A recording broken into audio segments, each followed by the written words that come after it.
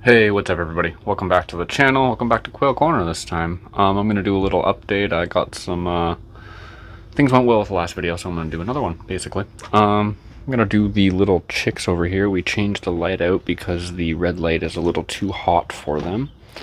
And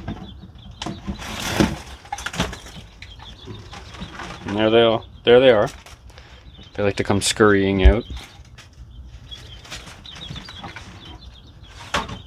Actually, I have to keep this over the back because they like to try to jump out.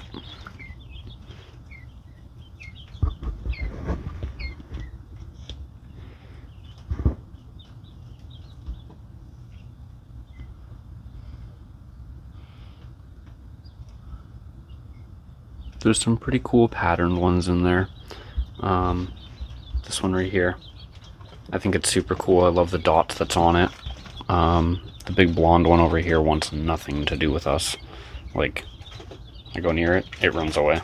The other one's not so much.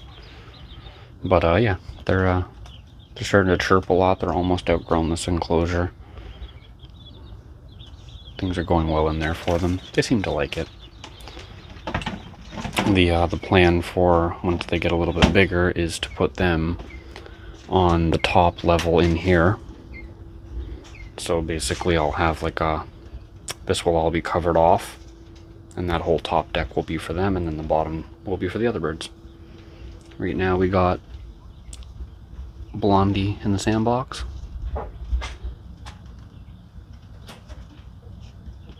swear that bird likes to be on camera. And then the other one's under here.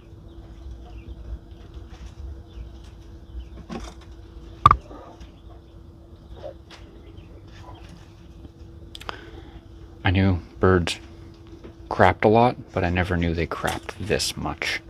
So if you're considering quail or chicken, whatever you think it is, it's 10 times more. But anyways, it's pretty... Oh, we got a little pumpkin in there too. The goal was basically to cut it a little bit and see if they'd peck away at it. They haven't really touched it much.